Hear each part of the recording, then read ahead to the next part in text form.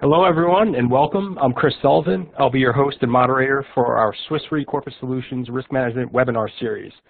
With the official start to hurricane season in the Atlantic in just a week, we thought it would be appropriate to bring you the latest installment of the series, From Adria to Will to Storm, Names to Know This Hurricane Season. Leading the discussion will be Megan Lincoln, Senior Parametric NatCat Underwriter, Scott Carpenteri, Senior Structurer on our Innovative Risk Solutions team, and Jackie Higgin, Head of Public Sector Solutions for North America. Before we get started, just a few quick logistical reminders. Attendees are in listen-only mode, so we encourage you to submit questions throughout the presentation. We've left plenty of time at the end to go through those. And lastly, if you encounter any technical issues, press Control F5 to reset the platform. Okay, so now without further ado, I'll turn it over to Megan Lincoln. Thank you, Chris, and thank you for the introduction. Good afternoon, everybody. Thank you for joining us. As we approach the beginning of the 2021 hurricane season, I'm not going to spend too much time on it, but given that the 2020 hurricane season was one for the record books, let's just take a quick look back and refresh our memory as to what we saw last year. The Atlantic had 30 named storms, which was a record. There were 14 hurricanes that formed, and there were 7 major hurricanes that formed, which meant that 7 of those storms reached Category 3 intensity on the Saffir-Simpson hurricane wind scale or higher. There were 11 landfalls that occurred in the United States. There was 1 Canadian landfall that was Hurricane Teddy as it transitioned to a post-tropical cyclone. And there were 2 Central American landfalls late in the season, with hurricanes Eta and Iota making landfall in Nicaragua at very strong intensity, both storms. Probably the most notable feature of the 2020 hurricane season was how many storms underwent what's known as rapid intensification.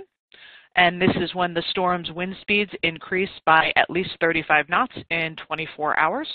10 storms underwent rapid intensification last year.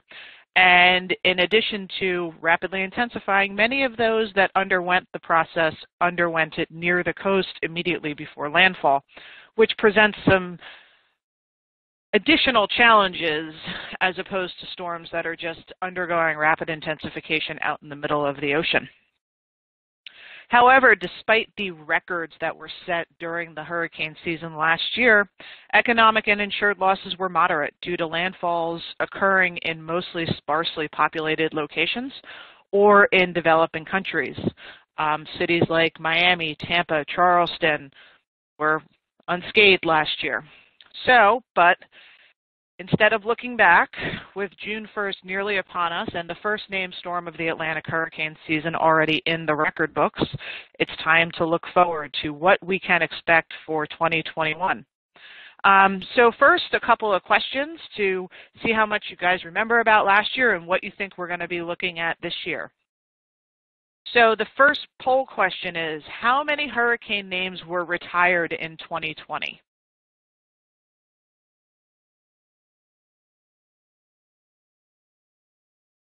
And I think you can enter it, and our communications guru Alex will be collecting the answers. I will move on to the next one. How many hurricanes is the National Hurricane Center forecasting in 2021? The National Hurricane Center just released their forecast for this upcoming season last week on May 20th.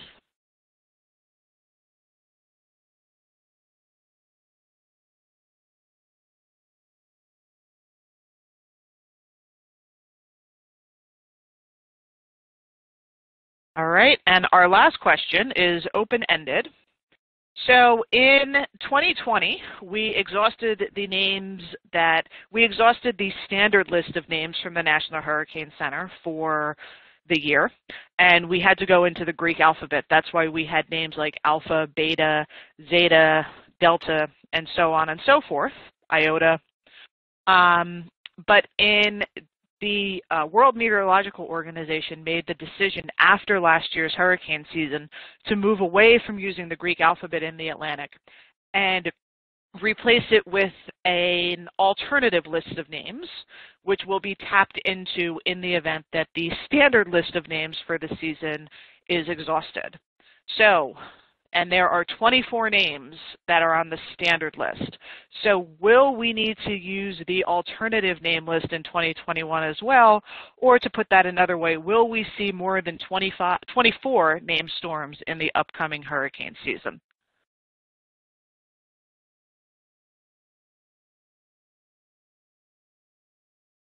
All right, so we'll do the questions backwards. So will we use the new list of names in 2021? The answers, more than half, think yes, which would mean another very hyperactive season in the Atlantic following 2020. How many storm names were retired in 2020? Despite the activity, the answer is 3. Hurricane Laura, Ada, and Iota all have the distinguishment, if that's a word, of being retired. And the middle question, how many hurricanes is the National Hurricane Center forecasting in 2021? Happens to be on the next slide. So Colorado State University, which is kind of pioneering in the hurricane forecasting arena, released their initial forecast for 2021 back in April. And they called for an active season, 17 named storms, 8 hurricanes, 4 major hurricanes. Tropical Storm Risk, which is another forecasting institution, called for about the same as Colorado State when they issued their forecast in April 2021. The only difference is they're calling for 1 less major hurricane, so 3 major hurricanes. And the National Hurricane Center, like I mentioned, just released their forecast for the upcoming season, and they are calling for 13 to 20 named storms, with 6 to 10 of those reaching hurricane intensity, and 3 to 5 of these 6 to 10 hurricanes reaching major hurricane intensity. So for those of you that said 6 to 10, congratulations. You were in the ballpark of the NHC forecast. So what can we expect for 2021? Why are we expecting these kinds of activity levels? Well, most of the variations that we see year to year in Atlantic hurricane activity is controlled by natural fluctuations in the Earth's climate system. The main one is a feature that's known as the Atlantic multi-decadal oscillation. And when the Atlantic multi-decadal oscillation, or AMO, is in a positive phase, it causes warmer waters in the tropical Atlantic in between the coast of Africa and the Eastern Caribbean, where these storms form. And this hurricanes thrive and intensify in warmer waters. As long as the AMO is positive, we expect to see higher activity due to this warmer water in the tropical Atlantic. And the AMO has been in a positive phase since 1995. And there's no indications of that changing anytime soon. The other natural variation in the climate system that influences Atlantic hurricane formation is the El Niño Southern Oscillation, which is a periodic warming and cooling of the waters off the coast of Peru in the Pacific Ocean.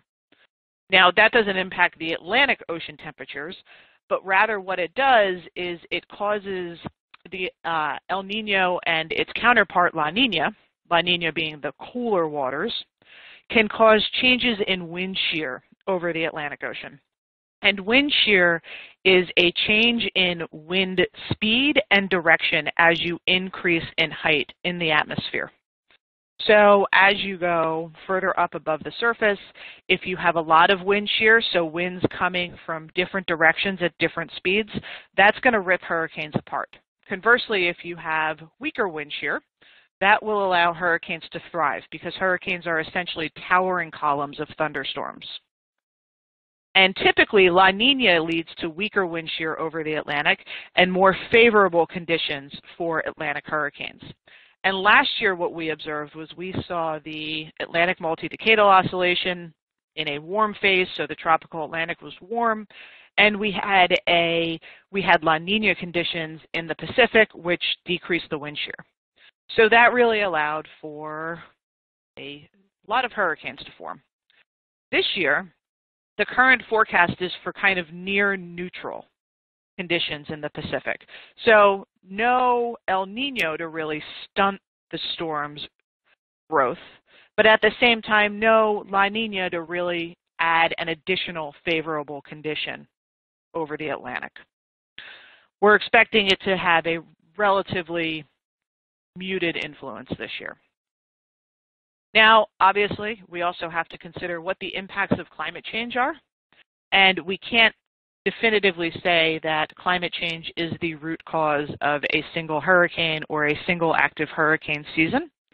But a lot of what we're seeing and what we have seen over the last decade or so is consistent with what we would expect to see in a world that is warming, where the oceans are warming at the rate that they are warming at.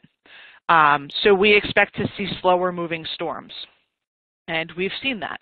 Hurricane Harvey, Hurricane Florence, Hurricane Dorian. I don't really think we had any that stalled in 2020. Hurricane Sally, as it approached the coast, moved a little slow. Rapidly intensifying storms. Like I mentioned, we saw 10 of them in 2020, and as long as conditions are favorable and there's enough warm water for these hurricanes to tap into, they will rapidly intensify. And the last one is wetter storms. We have seen storms dropping a lot of precipitation in a single area, a lot of rain. So again, Harvey, Florence, these storms are very wet. They're causing not only storm surge and winds along the coast, but significant flooding can occur quite a way inland. And I think obviously probably the question on everybody's mind is, okay, so this is the forecast. What does this mean for impacts? What does this mean for the Caribbean? What does this mean for the U.S.? What does this mean for Mexico, Central America, and Canada? And the answer is we really don't yet know. There are no reliable ways to make landfall forecasts at this point in time, because hurricanes are going to be steered by the weather conditions in which they develop when they develop. And they're not out there right now. So we don't know what sort of weather conditions they're going to be embedded in, which will determine where they will go and if they will ultimately make landfall and be a threat to the coast, or if they will simply curve out to sea and harm only a couple and disrupt only a couple of fish. So the real message is, stay tuned. We're expecting another busy season. Keep your eye on the National Hurricane Center. Keep your eye on the news. And it's always good to be prepared, because only one storm can make a season memorable. And now I will turn it over to Jackie, who will talk a little bit about how we address and design products to address hurricane risks. Thank you, Megan. So we thought that what it would be helpful for those of you who are not familiar with our storm product, that we could provide a brief overview. And while we know the Parametric solutions are not new, recently we have seen an increase in interest from our clients with respect to storm and coverage for other perils such as floods and hail as a way to complement their traditional indemnity programs.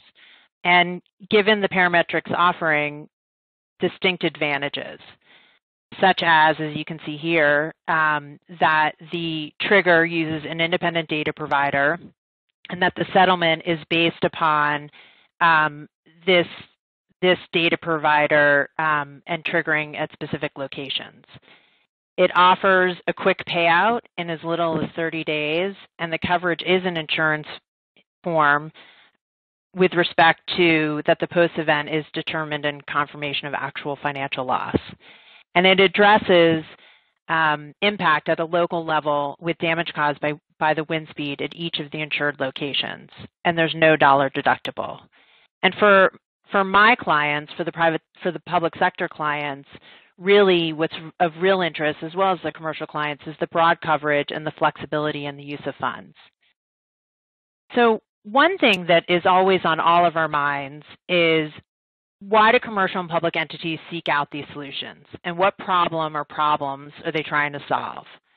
So for hurricanes, are they seeking protection to help with deductible retention or supplemental coverage for traditionally excluded sublimited exposures such as landscaping, or additional protection to supplement net business interruption or additional expenses, or all of the above? Megan and Scott, who have deep expertise and experience designing many of these solutions with both public and commercial entities, will share some more examples on the commercial side. But for the public sector, I thought it would be helpful to also talk about, what existing financial recovery tools are available and why do they have their limitations. So for the public sector, disaster aid can be slow, it requires a local match, it can be inflexible in its uses, limited in its reimbursement, and the unknown amount makes it hard to plan for budget certainty. And in addition, the other tools like raising taxes and issuing debt come with their own challenges and limitations. So given these limitations, the public entities look for these innovative risk transfer solutions and insurance in general to help them close the protection gap faster in a more efficient and more flexible way. And specifically, we find the public entities are seeking supplemental coverage for traditionally excluded expenses such as evacuation costs, temporary housing, overtime pay, and debris removal. And as we mentioned this before, this broad coverage and flexibility is of real interest. So we thought today, given that there have been a variety of webinars that we've conducted on these products before, that it might be helpful to provide some color as to what are some of the use cases and some of the client examples that we've seen in wanting to use storm in particular, but parametrics in general. And I thought that I would just provide a few examples from working with my clients. So in 2010, after the devastating earthquake ravaged the small island of Haiti, which caused over 250,000 lives lost and billions of economic damages, the payment, which was triggered by shaking intensity, did not make them whole. But it was the largest, fastest cash infusion received. And due to its flexibility, the government was able to keep paying police salaries, keeping the streets safe, which clearly was critical after the aftermath. Another example, as recently as this past October, the government of Quintana Roo in Mexico saw the benefits of their parametric coral reef insurance after it was triggered by a tropical storm. This payout was used to fund vital reef repair activities, which is critical to Quintana Roo's tourism revenue, and it helped to restore the beach itself, property, and the livelihoods of the individuals who rely on tourism sector for their livelihoods. Currently, we're working with a few clients who are struggling to help low-income citizens access cooling and heating when faced with extreme temperatures, to structure a parametric solution that can quickly trigger when temps hit above or below certain thresholds, to help speed up some response times, helping those in need and protect budgets. And finally, some of our clients are interested in our parametric flood offerings to provide them with immediate access to funding for evacuations, temporary housing, access to bottled water, critical repairs, and debris removal. So fundamentally, we believe these solutions helped close the protection gap and improve resilience and recovery. But I'm sure my colleagues Megan and Scott will have many more examples to share.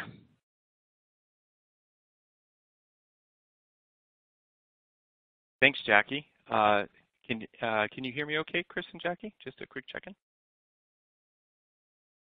Sound great? Yep. Okay, thanks. So yeah, actually appreciate the setup there, Jackie, and also, yeah, thanks for everyone for joining in. So for those who know our webinar series well, we've covered this topic a few times from different angles in the past. We've shown you the mechanics of parametric insurance, including our earthquake product and our hurricane product particularly. We've showed you what to expect when looking to solve the problem and use parametric as a tool. But this time around, what we thought we'd do, and to echo what Jackie was saying, is talk about why this parametric is such a useful tool. We actually prefer to call it a tool around here than a product because it really is more customizable. It's not just an off-the-shelf, one-size-fits-all for everyone. As you could hear from the examples that Jackie just provided from some of her clients, very, very different use cases and needs for different clients. So that's the beauty of this tool. Is so, sounds neat. You can have an insurance policy that pays if the wind blows at a particular wind speed in a particular location.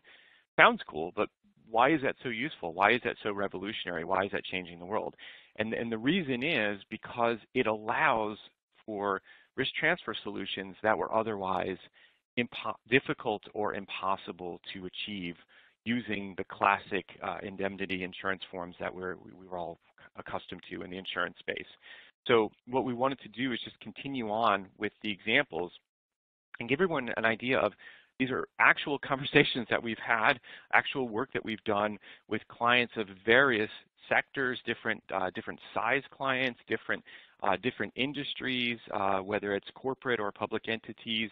It's quite broad, and we say, when we're asked who would be a good client for a parametric solution, it's really true that anybody facing one of the perils that we can actually cover on a parametric basis could actually use the tool for some of their risk protection.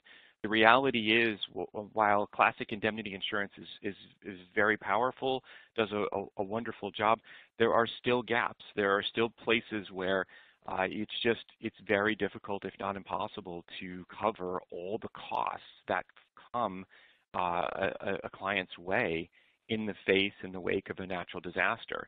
And so this tool allows a broadening of the coverage by hitting this different angle, that by paying based on the event itself rather than necessarily the specific items listed in the indemnity policy. So with that, we'll continue on here and show a few examples and really talk to a few examples of what we've worked on with some of our clients. Largely in this section, we'll talk about corporates, but there's actually even some public entity examples in here as well. So if you think about, what's this tool used for? Well, first of all, it's very broad. So the insured can use the funds for whatever costs come their way following the event. And we just don't know ahead of time how events will unfold from both a physical standpoint, as the points that Megan was making earlier, but also an economic standpoint, right? Will this event be more of a physical damage element for a particular insured? Will it be more of an operations problem for the insured, or some combination thereof? That's the beauty of the parametric insurance policy, is you can use the funds for whatever the need is.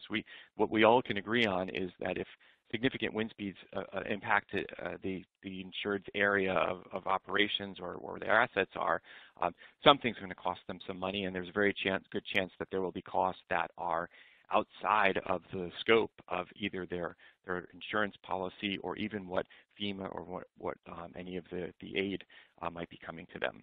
So the big three categories are very classic insurance here. Extra expense, really powerful use cases for using the parametric tools for those. Business interruption, which includes, so in corporate world, that's sort of revenue and income, but also in Jackie's world too, in the public sector space. There's a lot of tax revenue, tourist tax revenue, hotel tax revenues, those sorts of things. Very important and vital to public entities, just like those revenue streams are vital and important to corporates. And then, of course, the physical damage is certainly, the parametric funds can be used for classic physical damage. From the extra expense side, one of the ones that we're seeing a lot these days is staffing costs or employee assistance. So if you think about a hurricane coming through, and maybe you have a hotel on a beachfront hotel, the hotel did okay. Maybe a little bit of damage, but not too bad, or maybe no damage at all. But the general area was hit pretty hard, and the infrastructure was a mess. And so now you're able to keep your doors open as a hotel, but you have staffing issues because half your staff actually can't make it to work because of either problems of their own at their own homes or infrastructure problems or a combination thereof. Then you're relying on the other half of your staff to make up for the lack of staff, and you're paying overtime costs and all sorts of things. These are all tremendous expenses, a lot of decisions to be made. Parametric policy can help with that, and we're seeing that a lot. In the tech space, and we've actually worked with clients as well, taking this sort of staffing angle. If you think about any high-skilled labor force, whether it's pharmaceutical, programmers in the technology space. This is really their supply chain. And when you look at supply chain schematics, and we had a webinar last week talking about supply chain, and particularly after COVID, people are spending a lot more time focusing on supply chain. One of the ones that's sometimes overlooked is the actual employee base is technically part of your supply chain. And how can you help protect that? How can you ensure that you have a responsive product to help with the costs associated with a disruption to that portion of your supply chain? Parametric triggers can be used in that respect. We've actually worked with clients where we put triggers not necessarily where their operations were. We put triggers where they had key either employees or actually key concentrations of customers is another way to use these triggers. So what happens to your customers, particularly if you have a discretionary, entertainment type of offering? If your clients are hit with hardship, you may actually feel it yourself because you're not going to have the revenues that you had because the discretionary spending might be down for a period of time. Increased cost of insurance is an interesting one. So when you think about it, what are the costs to an organization after a hurricane? Well, one of the costs is that in the following renewal cycle, there's a very good chance, particularly if the rates were maybe depressed, that the rates will go up. Well, that's actually a real cost to the insured that would not have happened but for this event. We've actually had clients that was one of their primary considerations is they knew they had a really good rate. Their particular area hadn't been hit for a very long time. They recognized that they were probably benefiting from that, and the next time the area got hit, the rates were probably going to change. And so that was actually one of the use cases, one of the more interesting and clever use cases that we've worked with some folks. Onto the real estate space. So if you think about real estate organizations, we work with a lot of real estate companies, and one of the things that they have to decide, again, maybe the assets did okay, but again, the infrastructure in the area is damaged pretty bad. The general business activity in the area is impacted pretty badly. And so as a real estate owner, you may be fine, your buildings may be in fairly good shape, but your customers, your tenants, they may be having much more difficult time than you are. It may be in the real estate company's best interest to maybe provide a rent holiday and say, we're going to give you 3-6 months to just get back on your feet. And it's the best long-term interest of everyone to do that rather than to, seek, evictions and that sort of thing. And so these are tools that can be very, very useful and quite useful to the long-term stability of both the real estate organization and their customers, their tenants. This one comes up fairly often too. Post-event building code or zoning law changes. There is some recovery for things like that in some classic indemnity insurance policies. This is a way to sort of backstop that. So we're not saying that these types of costs are not necessarily covered elsewhere, but they may not be covered to the extent necessary, and there are always nuances and circumstances that can pull through the gaps of the cracks of the traditional insurance policy. Another extra expense, a huge one, it can be electricity or generator costs. So following an event, again, maybe your assets were damaged, maybe not, but the power infrastructure is a bit fragile, and power, we saw in Puerto Rico, power was out in some parts of the island for months and months and months. Well, that is pretty expensive circumstance to try to keep a business running when you're running off of generators and trying to find supplemental power. So those are real costs, again, that come in the wake of a natural disaster. Another one on extra expense too is civil disruption, right? So a lot of folks, one of the things they're planning for is they might need to bring extra security in, particularly if there be some critical operations, say hospitals and that sort of thing. Hospitals really need to stay open following an event as best they can because the community needs them even more following a natural disaster.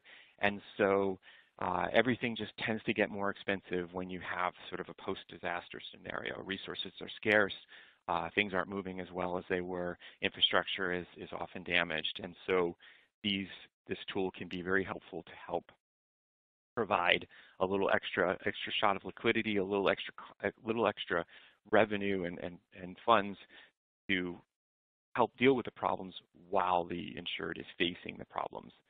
I personally was sitting with a hospital client once, and we were talking about parametric insurance, and it was really interesting to talk about parametric insurance with folks. It's very different from classic indemnity insurance, and sometimes it takes the more seasoned someone is in insurance, the trickier it is for them to get their head around this, the idea that it pays based on the event rather than waiting to do the old school claims adjudication.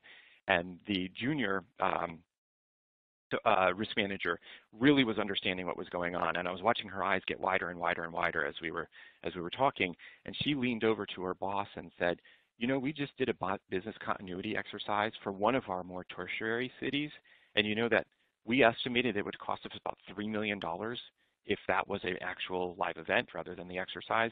And so just a really interesting example of how these funds can be used sort of for those emergency situations and those costs. The second category, business interruption. So basically, we've extra expense and business interruption sort of sometimes go hand in hand. So there's a little examples in my first section. So just general loss of revenue.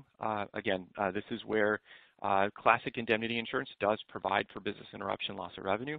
One of the tricky parts that our colleagues in the indemnity side of the house, they have to have a damage trigger in order for them to be able to underwrite and price this.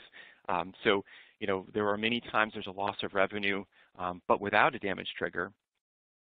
And, you know, it's tricky for the classic product to respond appropriately. So the parametric, again, doesn't care. There's no damage trigger. It's just the wind speed itself, just the event itself.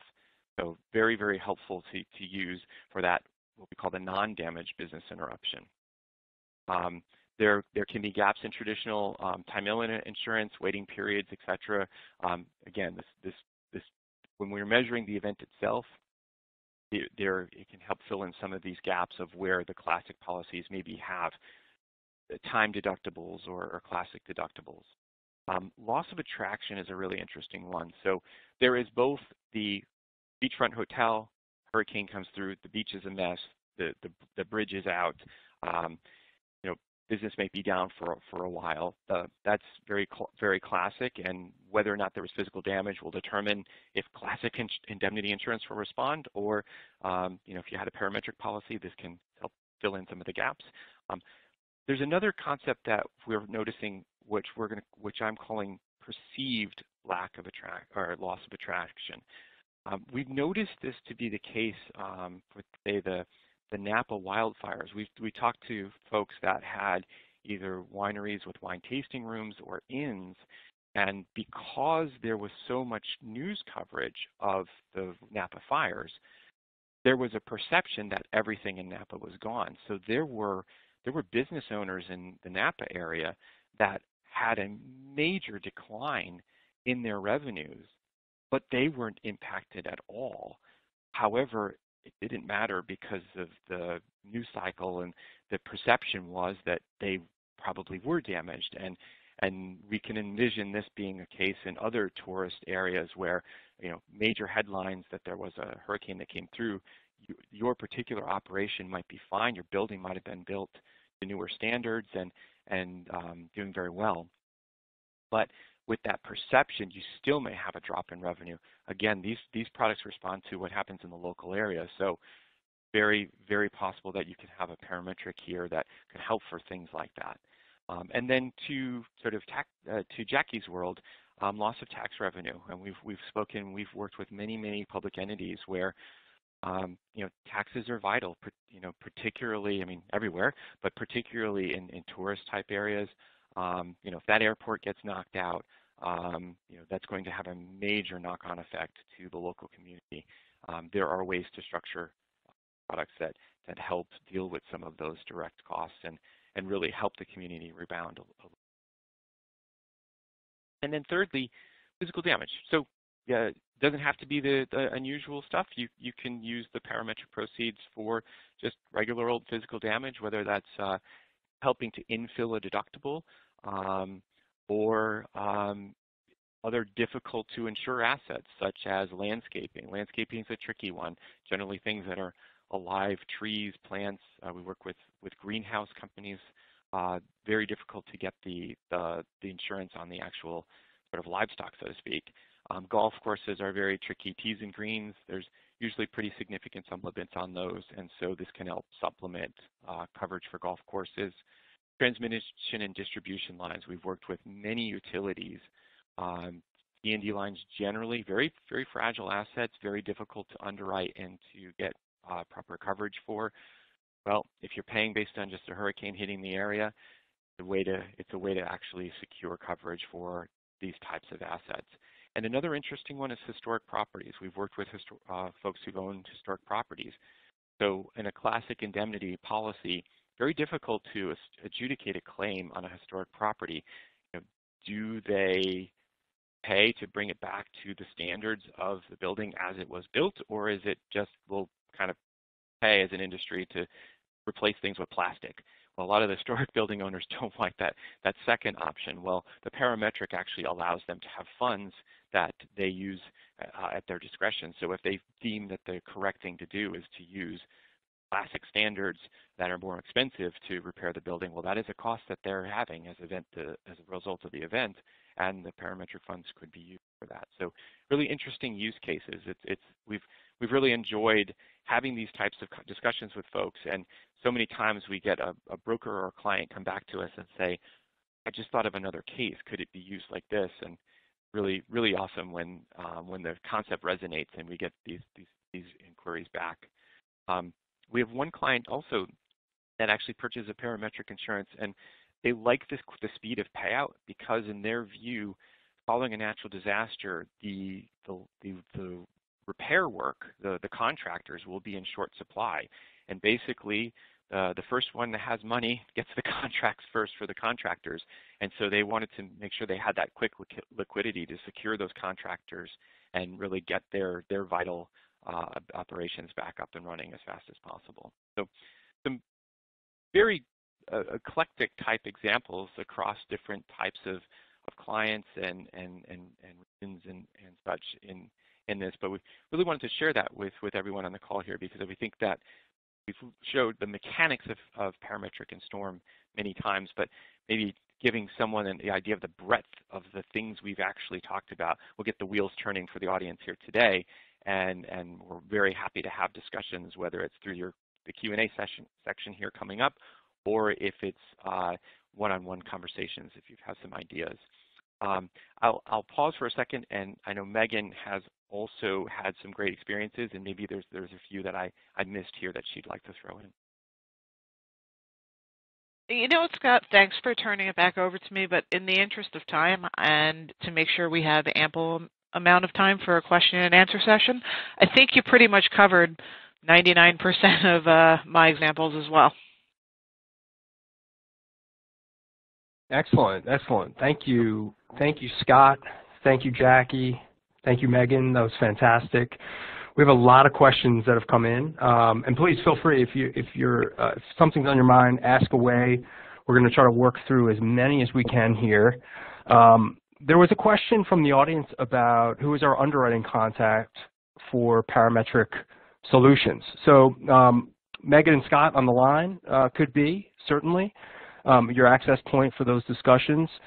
If you know any Swiss Re property underwriters, you could reach out to them. We have a very flat team, and we all work very closely together. And if it's a public entity, public sector client, Jackie Higgins and her team can help. But again, we all work very closely together and collaborate on parametric deals. But thank you for asking that. So let me start with a question. Maybe I'll start, Megan, how about we'll start with you. Going back to kind of your opening remarks, you had referenced slow-moving versus rapidly intensifying storms. And, you know, it's somewhat a contradiction in terms. Could you kind of expand on that, slow-moving versus rapidly intensifying? Sure, thanks for the question, Chris. So when I say rapidly intensifying, so hurricanes do two things. They're two-dimensional storm systems. You know, you can, if you watch the news and you're watching the weather, you see them on satellite. Really strong storms will have a very clear eye. They will be spinning like a pinwheel. So when I say rapidly intensifying, I mean a storm very quickly going from a somewhat indistinguishable blob of thunderstorms to a storm that kind of has that classic look, the pinwheel look with a very, very clear and distinct eye, and you can see it rotating. So those would be your rapidly intense, and storms that do that in very short order will be storms that have rapidly intensified. The hurricanes also move. They will be pushed around the globe by various weather systems, including they'll be picked up by jet streams and steered in that fashion. So when I say slow-moving storms, I mean the hurricane itself will actually stall or move very slowly. And that's because it just gets into an area where there's nothing else to move it. That's exactly what we saw with Hurricane Harvey. Hurricane Harvey went through the Caribbean. It actually dissipated. It then moved into the Gulf of Mexico, and it intensified, and there were weather systems that were pushing it towards the Texas coast. It moved on shore along the Texas coast, and then essentially what happened was there was nothing else to pick it up and move it away. There was no jet stream coming in to push it away, and it just kind of sat over the Houston area for a couple days and dumped a ton of rain. So when I say slow-moving storms, that's what I mean. The hurricane itself doesn't really go very far in a short length of time, whereas rapidly intensifying hurricanes are those storms that kind of go from amorphous blobs to very aesthetically appealing pinwheel-looking storms. Thank you, Megan. Jackie, here's a question. Referring back to some of your comments earlier, you referenced insuring the coral reef off the coast of Mexico. How are you able to insure a natural asset? So that's a great question, and I think one of the things that we're really trying to get across and get public entities understand that we want to protect our natural assets in the same way that we want to protect our public assets, like property. So we can structure the parametric in the same way, but using the asset as the fundamental, using the natural asset, whether it be a coral reef or a mangrove or a salt marsh, in the same way that we would use property. And it's really one to protect the natural asset. So in order to ensure that you can have money available to restore the asset itself and the cost of cleanup and removal of debris, or as Scott had discussed, protecting the revenue derived from that asset with respect to business interruption or, again, funds to clean up restoration. And we would also extend it even further in our nature-based insurance solutions kind of suite, products that enable the ability to de-risk ecological engineering or nature-based construction. So the application is quite broad, but it's really to help these natural assets become more financially resilient over time. Thanks, Jackie. Scott, here's a question for you. How does parametric insurance interact with traditional insurance if there is any overlapped coverage? I guess, and is there any overlap in coverage? Great question, Chris. Yeah. So basically, one could be excess of the other, could go either direction. Generally speaking, the parametric is quote-unquote excess of the traditional insurance, although by excess, it means sort of whatever the traditional doesn't cover. So if you think about a traditional insurance policy, there are deductibles, there are exclusions, there are sublimits, there are often compromises when it comes to business interruption, settlements. The parametric almost acts as a nice sort of catch-all for all of those cases that either don't fit into the traditional indemnity policy well, or perhaps the client feels that their recovery should have been higher on the traditional indemnity policy. This is where it really works nicely. It can kind of morph into any and all of those, depending on the nature of the event. Great. Megan, how about one for you? And I'm going to put together a bunch of similar questions that have come in. One would be around the availability of parametric solutions by geography. So most of our audience I could see is North America. So we have US, Canada, we have guests from Mexico on the line, and some from Central America. Can you comment about the availability by geography of parametric solutions? Sure. So thanks for the question, Chris. So geographic availability on the hurricane side, we can offer a storm parametric cover, which is our local wind speed based intensity parametric cover for any location that is covered by the National Hurricane Center. So that would be the Caribbean, that would be Mexico, that would be the United States, and that would also be the west coast of Mexico and Hawaii. Earthquake, we can do pretty much anywhere. We rely on USGS as the data provider. And in the event that clients in Canada or Central America are interested in hurricane, we can talk on an individual basis and figure out what's the best option. Is a storm solution feasible, or is a CAT in the geometry where you would look at the storm track going through a predefined geometry to determine a trigger a better option? Great, thank you, Megan. Scott, I'm going to give you two questions here, just pairing some that have come in together. One is, what is our capacity, maximum capacity deployment available from Swiss Re? And the other is, and you kind of referenced this earlier, but is the product available in both insurance and derivative form? So those two, please. Yep, great questions.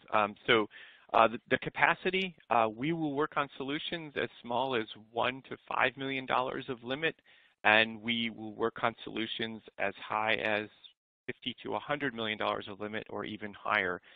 One of the nice benefits of working with Swiss Re is you're accessing a company with various capabilities. So we can scale up beyond our corporate solutions appetite with the help of our reinsurance colleagues. And quite frankly, I've personally worked on parametric opportunities where we were talking about $1 billion of limit. All depends on sort of client budget and appetite on either side. One of the things we do watch carefully is our accumulation. So you might say, hey, we worked on Swiss Re once, and they said we can only maybe do a limit smaller than some of the numbers I'm saying in a particular area. That is depending on our accumulations. But so there are places where we do get a little bit stacked, and we watch that very carefully because we intend to be here to pay those claims, and even sell the next policy after with everyone being still happy with the product. So that is definitely something we watch carefully. But limits can get very high. It's a little bit different process, so we'll manage the time expectations on that. But we can go quite large if there is really a strong need, and of course the client has the budget. For your second question, Chris, the derivative versus insurance, in short, we can do either. So for those on the call who are not familiar, so basically if you have an insurance or a policy or an agreement that says if the wind speed is this high, you get this much money, you can write that on a derivative basis, which has no questions asked. It's just here it is, and it goes. There are pros and cons to having a derivative, including the thing that's probably freaking out half the people, that it's a derivative. And then the other way we do it, in 95 to 99% of the cases, we actually can write it on an insurance policy form, which has all the same mechanics, but there is one additional step where the client does need to confirm that they did have loss and need at least as great as the payouts they received from us. However, when you think about this being a supplemental product, most of our clients buy limits that are quite modest compared to the full exposure that they have. And so we think the vast majority of our clients will have very little trouble justifying that they needed the parametric. Unfortunately, there's just so many costs that come a client's way following a natural disaster that it's really quite easy to justify in most cases $2 or $5 or $10 million worth of cost. Thanks, Scott. Jackie, there's a public entity related question that I really like because I think there's applicability for corporates as well. So I'll turn it first to you, and then Scott and Megan, if you have any comments, please feel free to chime in. So here's the question. Public entities usually have a lot of locations assets dispersed over a large geographic area. How do you approach this when developing a parametric solution? So Chris, that's a really good question. I would say that we first try to understand what the public entity's main concern is. So what are they really worried about and what do they want the parametric for? So if it's to fulfill, let's say, their deductible, then we can structure the parametric so it aligns with their traditional coverage, their asset values. But if it's unknown costs after an extreme weather event, then we may look at a wider geographic area so the product triggers when it's needed. And I don't know if Scott and Megan want to add anything to that given their deep experience.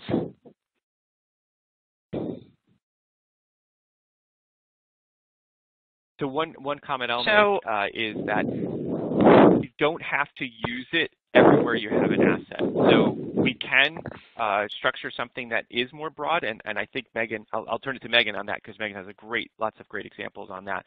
But you don't necessarily have to use it for everywhere you have assets. You can use this tool very strategically. So some clients will say, oh my goodness, I do have assets across the state, but there are 2 or 3 key locations where that is so critical. If I lose those, I know I'm going to have a lot of problems. Or maybe those assets are driving their PMLs in their quantification of their traditional risk, and taking a little bit of a burden off of that might help their traditional property program flow a little bit better.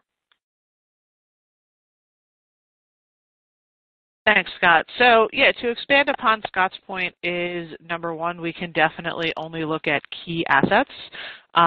If the government has assets, if it's a state and they have assets everywhere, but they've identified a few that are key, we can tie the parametric trigger locations to those particular assets. The other thing that we can do is because these products are so flexible, they're not necessarily tied, or they don't necessarily require an underlying asset portfolio.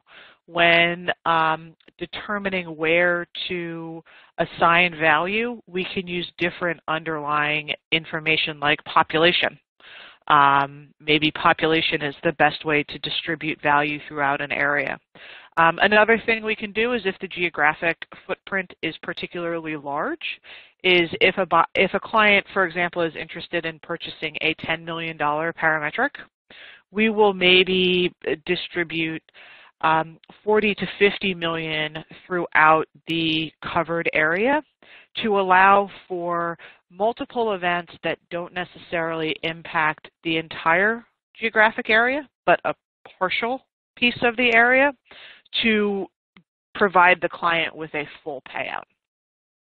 So there's multiple ways that we can address both the size of the geography and the planned intention of the cover.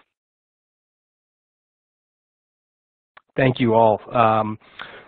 We had a couple questions come in around the claims process. So what does that look like? Scott, would you start commenting on that? Sure. Yeah. In short, the way it works is it's almost as though a parametric is like a pre-adjudicated claim. I've had folks, when they kind of got their head around this, they've said that, and I thought that was a good way to put it. So we agree ahead of time that at the various wind speeds, the client's entitled to various payouts.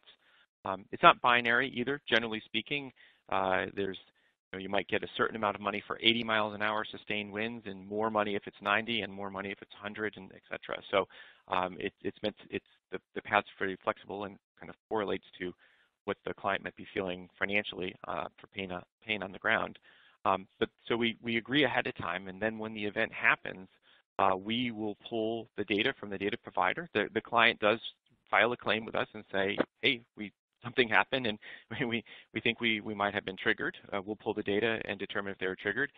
If they are, we will ask them to do an initial assessment of loss, which basically says, do you think you need the money? In most cases, the client will say, oh yeah, we've got some problems. We don't know what it is right now, but we know we've got some things to deal with. We will pay them the funds generally within about 30 days. And then we give the client a year. So they get the money right away, so now they can face the problems while they can deal with the problems while they're facing the problems and have some liquidity to assess those types of expenses. And then what we do is we give them a year to determine, okay, after the dust is settled, after they had a chance to catch their breath, okay, what costs did they really have? What were indemnified elsewhere? What was still net to them? When the client feels comfortable that, yep, they've done in a calculation in accounting that they can clearly attest and justify that they did not have a windfall. That's really all we care about from the insurance standpoint is did you can't have a windfall.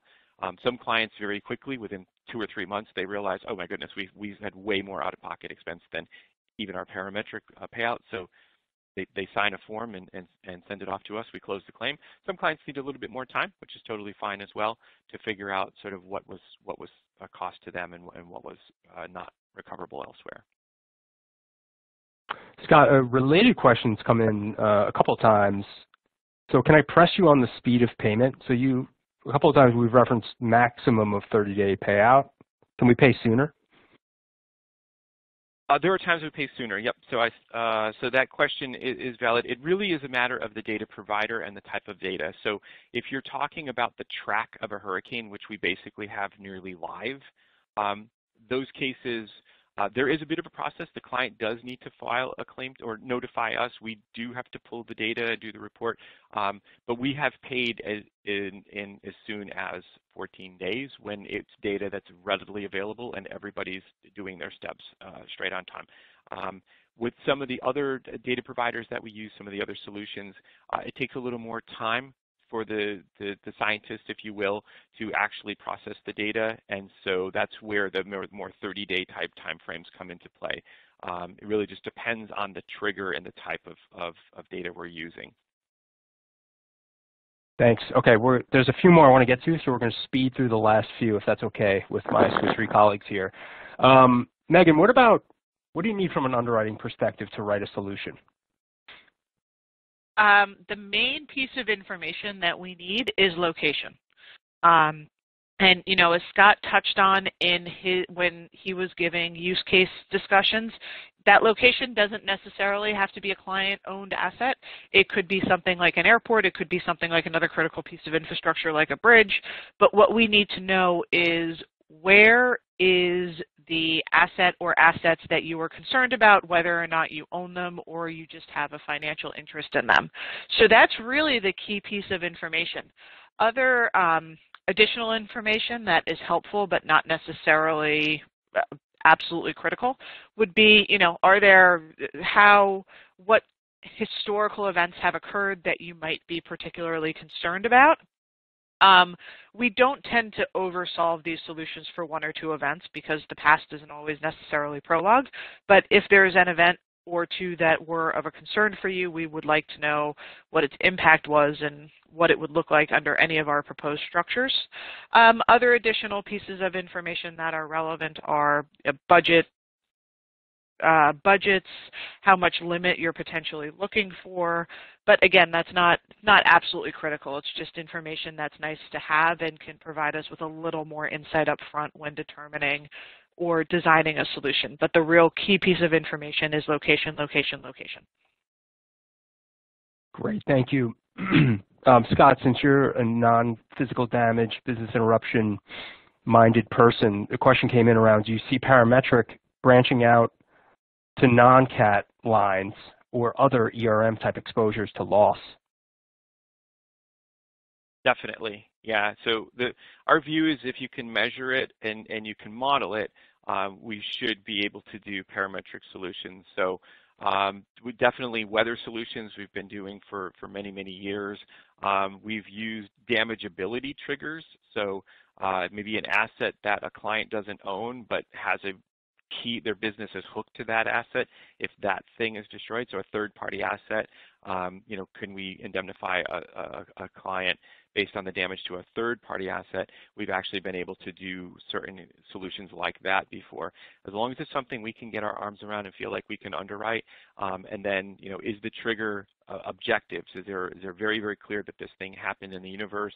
Because we don't really want to sit and argue about it for 3 years. This is not what Parametric's about. Thank you, Scott. Okay, so everybody hang out for 1 second, just a couple of closing remarks. First of all, thank you, Jackie Higgins, Megan Lincoln, and Scott Carpentieri for walking us through a super interesting discussion. There are a couple questions we didn't get to that we're going to try to reach out to you directly on. We have a poll that I've just put up on the screen. Let us know how we're doing. We want to make sure that we curate the right content for you and we're delivering value and good use of your time. In the coming days, we'll have a copy of this recording that we're going to share with the audience. Feel free to rewatch and share as you'd like. And you can always reach out to any one of us with questions. We'd love to continue the conversation. And lastly, we have on June 23rd, we're going to talk about the economics of climate change with our North American CEO, Yvonne Gonzalez, and Jerome Hegley, our chief economist. Should be super interesting. Stay tuned for invitations. And follow us on LinkedIn for updates and other thought leadership pieces. And with that, I thank you all again. You've been a great audience. Thanks for joining us, and we wish you a great rest of the week.